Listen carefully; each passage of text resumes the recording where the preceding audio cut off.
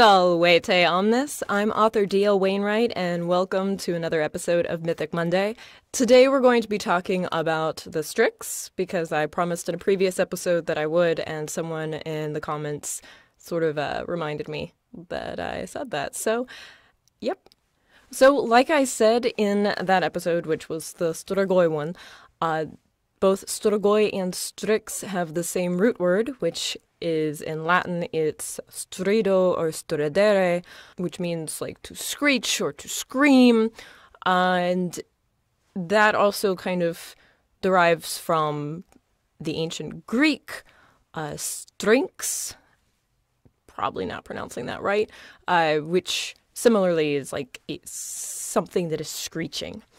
Strix today is often used in the genus of most owls, and there's a reason for that. Partly because owls screech, but also because Strix, in its mythological concept, was an owl, or referred to an owl-like thing. The earliest recording of the use of Strix in Greek mythology, or a reference to what became known as a Strix, was in 4th century BCE. There was a story of a woman named Polyphante, and Polyphante rejected Aphrodite and went off to live with Artemis in the woods. And this ticked Aphrodite off, so she cursed Polyphante to fall in love with a bear. Artemis kind of happened to see this amorous connection and was understandably repulsed by it, so then turned the bear and other animals against Polyphante. Polyphante fled to her parents' place, where she then gave birth to her monstrous bear hybrid children, 2 sons that were giant. And they were horrible, horrible people, and they just were not respectful to the gods, they were jerks to humans, and in fact tended to eat people. So eventually the gods, Zeus in particular, decided enough was enough and was going to punish Polyphante and her 2 monstrous boys. Initially he was going to have their heads cut off and their limbs removed, but Ares, who was an ancestor of Polyphante, stepped in and asked for mercy. Mercy in this context ended up being, instead of being killed, Polyphante and her 2 sons were turned into different birds. Polyphante, particularly, was turned into a screech owl, or a Strix. However, many stories, both in ancient Greece and then later in Roman times, tended to refer to this creature as a type of thing, almost kind of like a harpy or something, as opposed to it being Polyphante herself in monstrous bird form. The Romans sort of had this concept of it being different old ladies who were turned into these horrible bird things.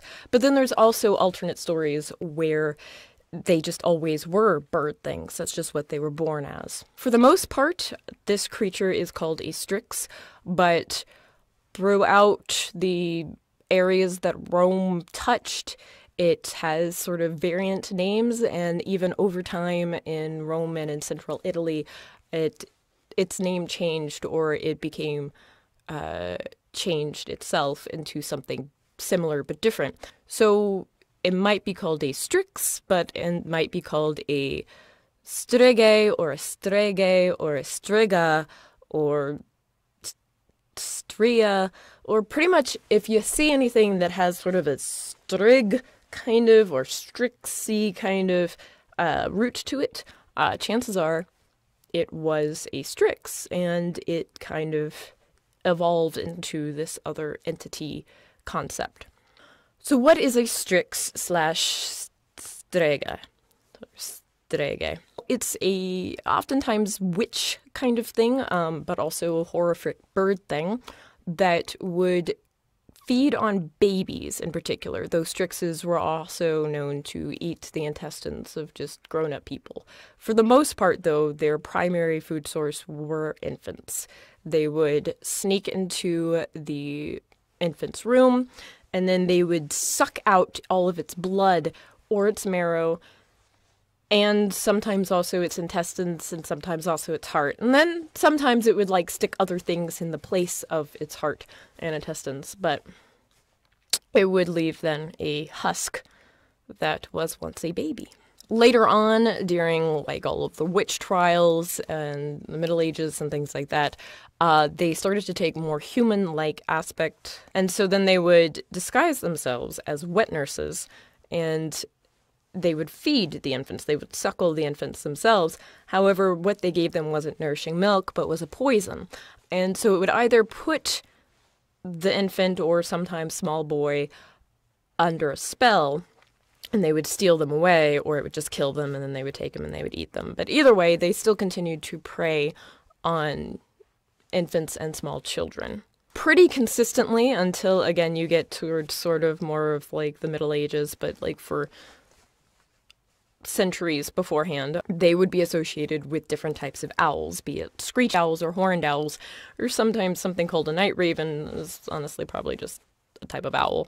And the only person who tried to associate them with bats was a professor named Oliphant during the early 1900s. And he tried to argue that they were bats instead of owls, despite all of these centuries worth of things talking about them having feathers and beaks and owl-like attributes, because his argument was they expressed mammalian traits, such as being able to suckle, and, you know, birds don't have teats. And so he evidently was just completely oblivious to the fact that hybrid beings were very common in belief systems in the Mediterranean, especially. There were many things that were crosses between birds and people, or people and other creatures that would normally not express mammalian traits, but now since they're spliced with people, they do. So, yeah, I would not really consider Oliphant's argument entirely valid. Another reason why I really wouldn't give much credit to it is because it makes more sense, again, in that region of the world, for them to be associated with owls than it does for them to be associated with bats. Because bats that drink blood only exist on the American continent. Over in Europe, bats aren't very threatening. They're tiny, they're cute, they don't do anything but eat bugs. Owls, however, can get massive, and owls can be terrifying because they can eat your cat or your small dog, or indeed your baby.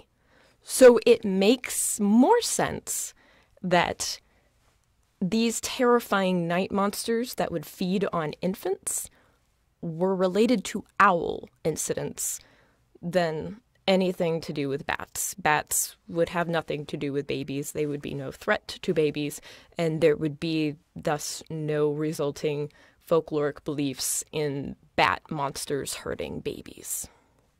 Now, during the Middle Ages, there were some changes to the concept of the Strix than commonly more called things like the streghe or the striga, because they were being influenced by a lot of the other aforementioned like witch hunts and trials of the time. So there started to be accounts of them, instead of being owls, they would be wolves or they would be cats. But again, no bats. Bats are small and not harmful. They're very cute if you've ever met a bat.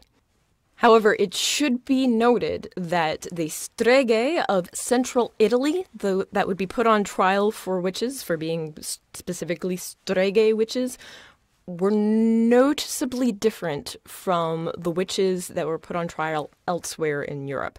Because the other witches, they would be witches who were, in a sense, sort of desecrating Catholicism. They were desecrating the holy rituals of Catholicism, the Eucharist, and things like that. They were, in particular, just very anti-God and would make pacts with the devil and things like that. The streghe still had its roots in the Strix, and so it didn't make pacts with the devil. It just didn't care about that. it could fly on its own instead of having to fly on the backs of some other animals by making like packs with them, because again, it doesn't need to do that. Unlike other witches who would have covens and things like that, at most you would maybe see Strixes in pairs. They were kind of loners. They did their own thing. And while stories of other witches would eat infants whole, you know, kind of think Hansel and Gretel and how she wanted to cook them up, these left most of the infant. They just drank all the blood out of it. So they were kind of a separate thing that were not quite the same as the other witches, and they also weren't necessarily defiling Christianity as they were defiling the home and motherhood in a sense. Because remember, these ones were also the ones who would take the form of like wet nurses and who would suckle the babies. They would perform a motherly duty, but it was a twisted and wrong kind of aspect. It wasn't what it was supposed to be. Instead of giving nourishing fluid, it drained the lifeblood and fluid out of an infant.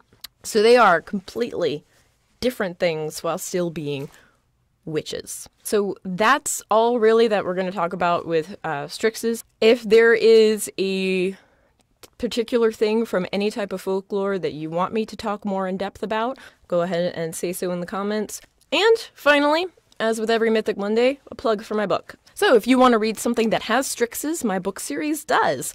In the first book, they're kind of more in the shadows. In the second book, you actually have the characters interacting and talking to one.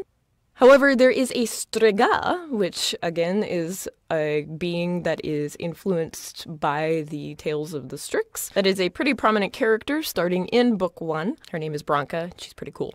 Until next time, Valete!